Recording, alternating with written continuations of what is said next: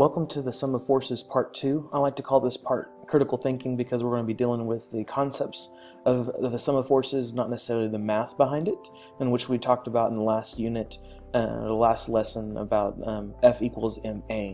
So we're going to talk about more of the concepts and how to think about these problems versus the actual math involved. There will be an example with some math involved and kind of see how these two relate, but we won't go into too many examples. The one thing I do need to make sure by the end of the lesson that you do understand is this inertial mass, all right? And it's something different. It's a little different than mass, as in freestanding gravitational mass. We'll talk about that in a little bit, but it is a little different, but it's not really weird. It's just another form of terminology that we'll use. Quick review, in case you don't remember from middle school, Newton's laws of motion. We'll talk about the first two today, Newton's first law and Newton's second law. And they're pretty close, very similar. It's pretty straightforward. Newton's first law, in case you don't remember, an object will remain at rest or in motion unless an opposing force acts upon it. All right, we call these unbalanced forces, this opposing force. All right, or a lot of people like to use the word external force added to the problem, that sort of thing. But it's really talking about balanced and unbalanced forces, and really is where the first law and the second law really come into relate. The second law is really just the sum of the forces equals mass times acceleration. So these two laws really work hand in hand. Newton kind of noticed this, but he kept them separate because one includes math, one includes thinking. And so last lesson we kind of dealt with Newton's second law and how to kind of use that and the differences in that. And really what we're going to talk about today is the balancing of forces and how to use both of these in a normal physics problem. All right, and so if the sum of all the forces, so mass times acceleration, equals 0, we're a balanced force. If it doesn't equal 0, we're an unbalanced forces. It's pretty straightforward. Again, the positive and negative is a direction, not a value.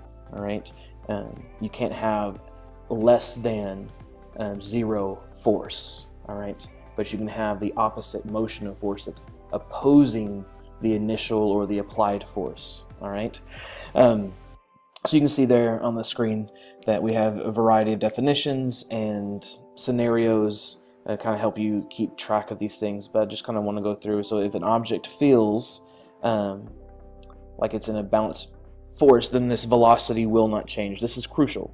All right, the velocity will not change, so therefore the object's acceleration is 0. Okay, so therefore we're in balanced situation. All right, can the object be moving? Yes, if it's moving at a constant velocity. So this can be in motion, not necessarily still, but there is no acceleration, so therefore we're in a balanced situation. If the velocity does change, therefore I am accelerating, therefore I'm in an unbalanced state. All right, so my object is accelerating, it's speeding up or slowing down. A couple of things to remember again with all of these problems is that you must draw the free body diagram that we talked about in the last lesson of some forces. It's crucial because it gives you a mental picture where all the forces are.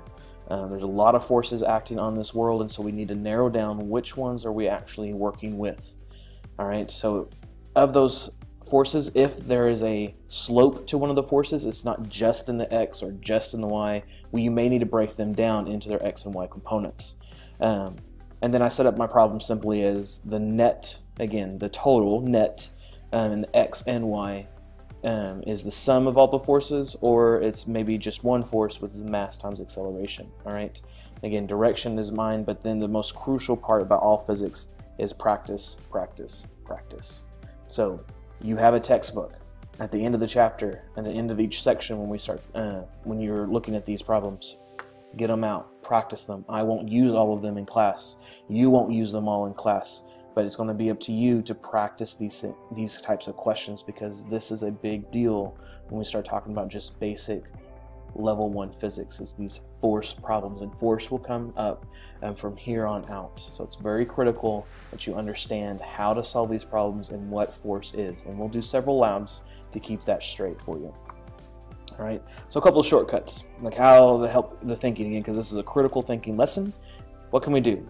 So if the acceleration in a particular direction is 0, then the opposite forces are equal.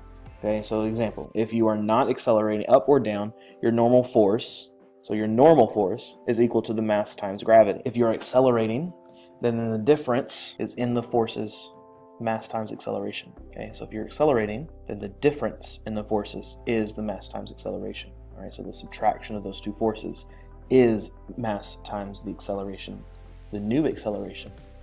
All right, that's critical there, the new acceleration.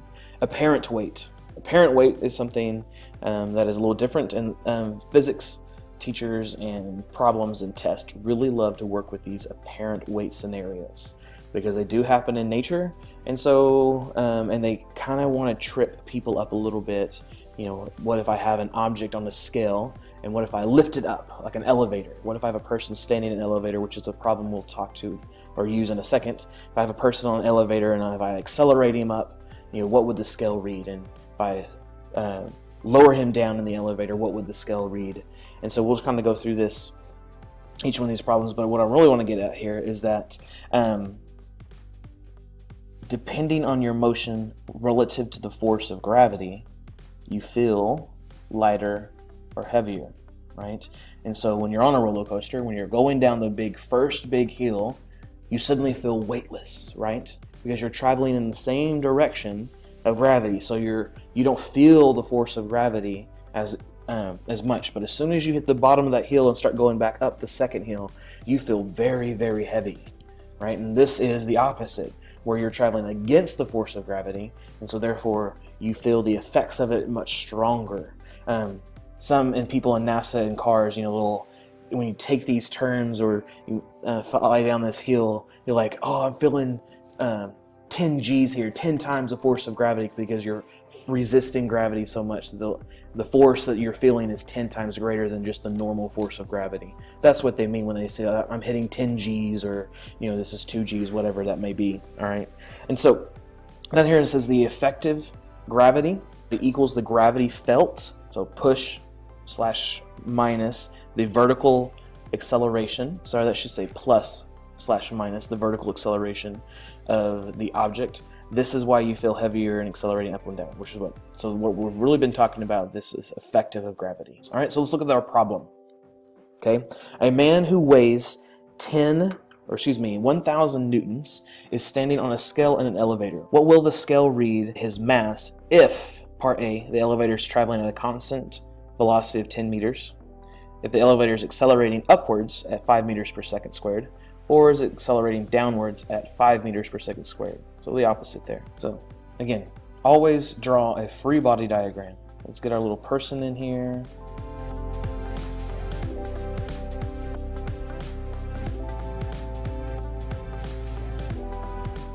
So let's write down everything. So we have a weight. Again, weight is different from mass.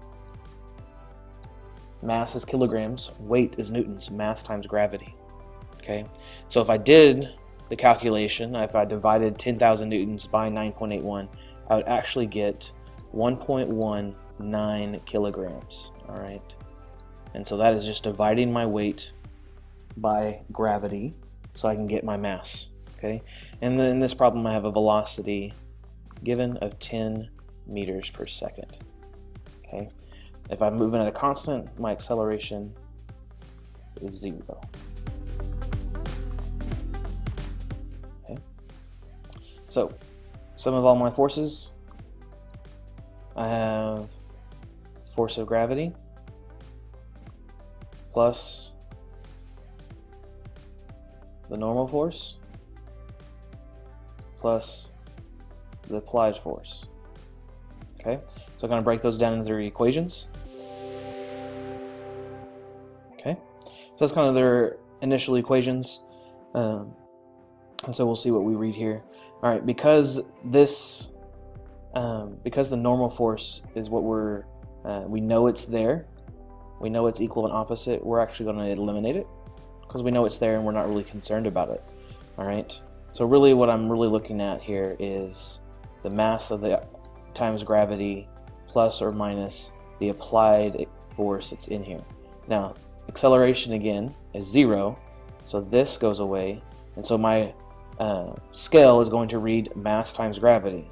All right, So the sum of all my forces, if I am moving at a constant velocity, is just simply going to be mass times gravity. Okay, the weight of the guy. So his weight is 1,000 newtons. I already know that. Okay, the problem already gave that to me, so there's nothing I need to do. But the problem that it asked me is what will the scale read his mass to be? All right, so I need the mass of the scale, or the read of the scale. So I'm going to use an S for the scale. And so I simply just take the force of gravity, or the acceleration, and I divide by that, and so that way I can see what that is. All right, and so that's simply going to be what the mass, what I told you earlier, is you go ahead and divide 1,000 by 101.9 kilogram. So, next scenario, shall we?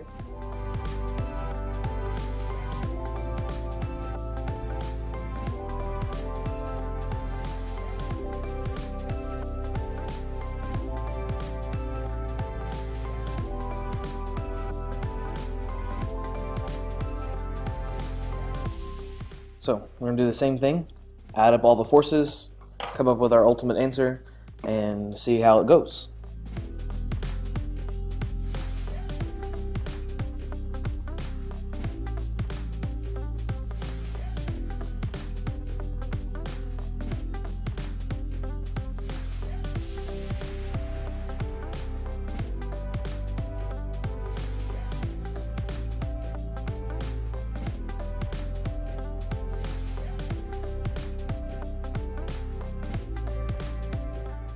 Alright, so my mass is 153.9 kilograms, so that he gained 50 kilograms just by accelerating upward going up this elevator.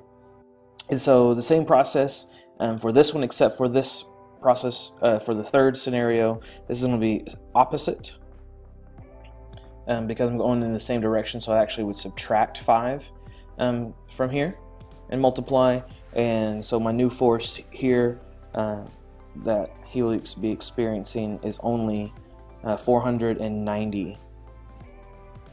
Therefore, the mass of the scale. Right?